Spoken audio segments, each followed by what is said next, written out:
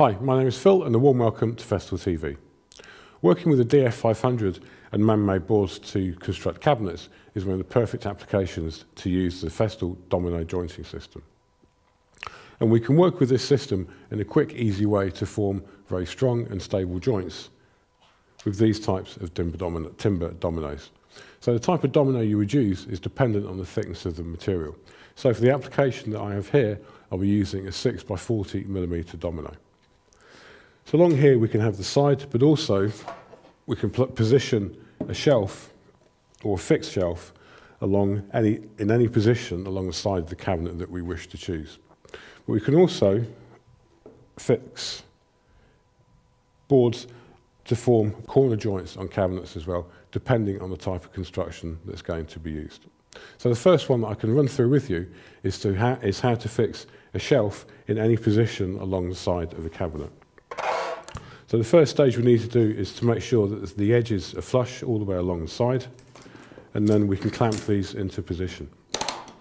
And the big advantage of working with the domino system is that we can adapt the machine to suit the situation it's going to be used. So whether it's horizontal or vertical work, we can then adapt the machine. So with the 6 by 40 millimeter cutter fitted to the machine, we can then bring the fence up. So now we can work in the vertical position. But the big advantage of working with these stops is it will give me an equal spacing where I start the cuts for positioning dominoes. But working with the domino jointer also means that I can reduce the amount of marking out that's needed.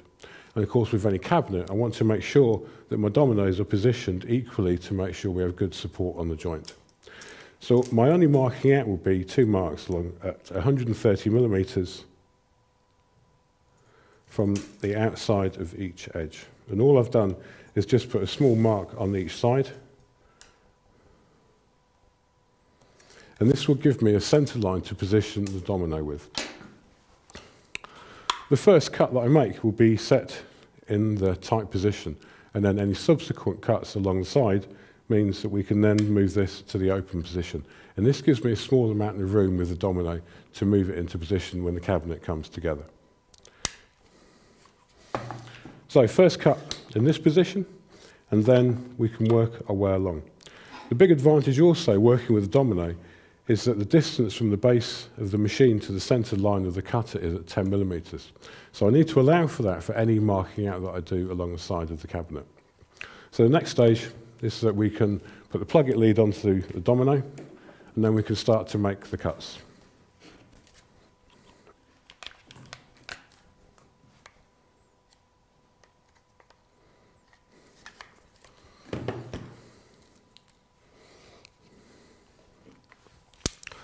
And of course, depth of cut when working with this type of material is very important. So for the sides, we plunge at 15 millimeters, and for the shelf, it's going to be at 25.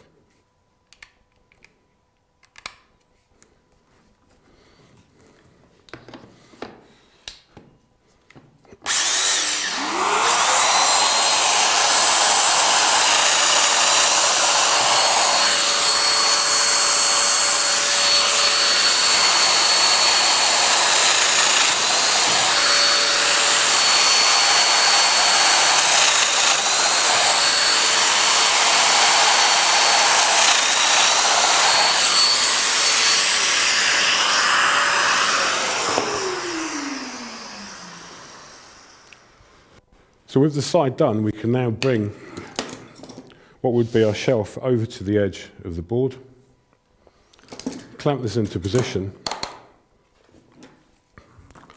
and then we can bring the front fence down, so now we can work in this position.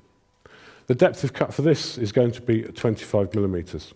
So a cut at 25 and a cut at 15 gives me exactly the correct depth of cut for using this 6 by 40 millimeter domino. So now we can do exactly the same again. I can then put the domino in the tight position.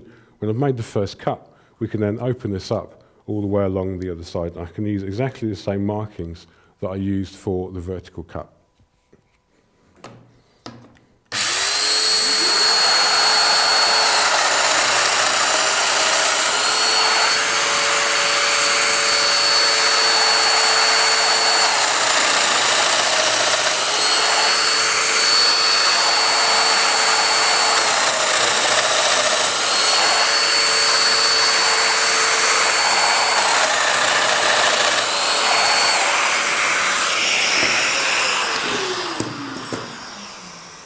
So now when we take what would be our shelf across the board, we've got the 4 initial cuts, and then the 4 cuts that I just made will also line up into position. And then the dominoes can go into the slot that we just made.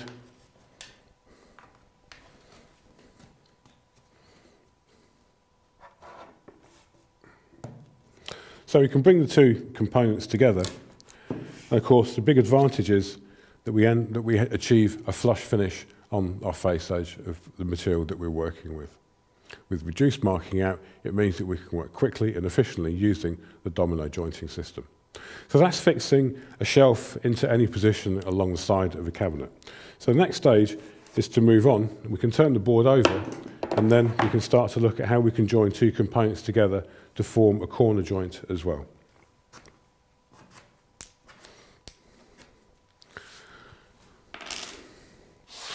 And for this type of corner joint, we can use 2 of the accessories to go with the domino.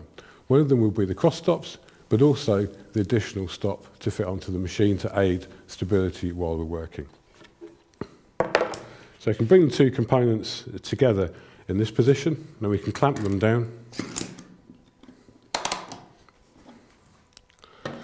So the first cut we will make will be into the top. So we adjust the depth of cut, or we keep the depth of cut at 25 millimeters. We can also keep the 10 millimeter setting for the height of cut while the domino is in this position. And remember, I want to make sure that my dominoes are equally spaced all the way along. And this is a big advantage of using this cross stops. So we can fit these onto the base of the domino and lock them into position.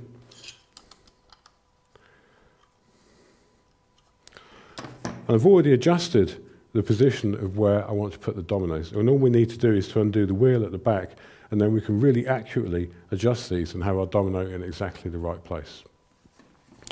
So for the cuts we're going to make, I can use the 2 stops on the left and also on the right-hand side. And these will go onto the edge of the cabinet for my first cut.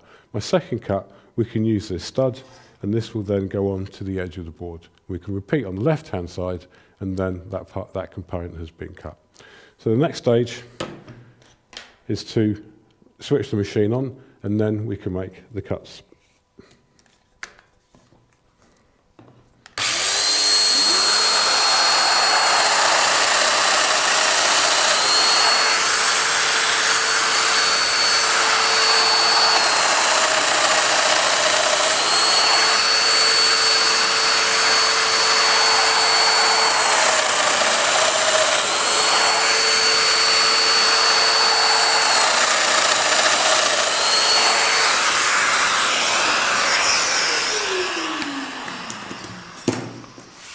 So that would be the top complete, and now we can have access to the side, and now we need to work in the vertical position onto this component here. Make sure that the work is clamped down, and now we can work in this position with the domino. But of course, as we're working in the vertical, it means that I might need a little bit more support here, and this is where we can use the additional stop to go onto the base of the domino. And so now what this gives me is a bigger working or bigger surface area to work with, but it also gives me a lot more stability as well.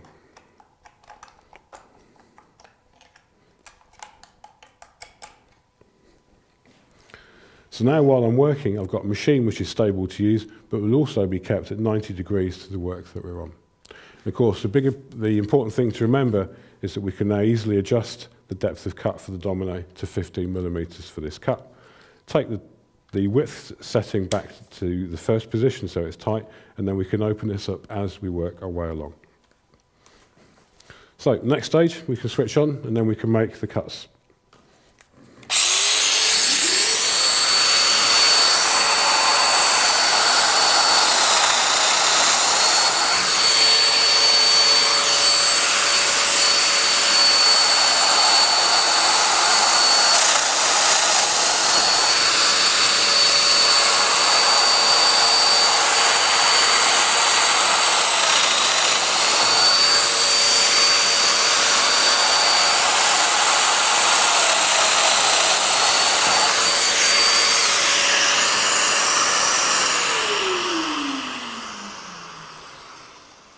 Of course, the big advantage of working with the cross stops is that where these studs are positioned is also directly in line with where the cutter is. So if you're working on a much longer board, such as timber materials, it means then that these studs can be used to space out the dominoes a lot further apart, and then you can work in that format as well. So 2 cuts have been made, or for the 2 components, and then we can put the domino into the slots that we've cut.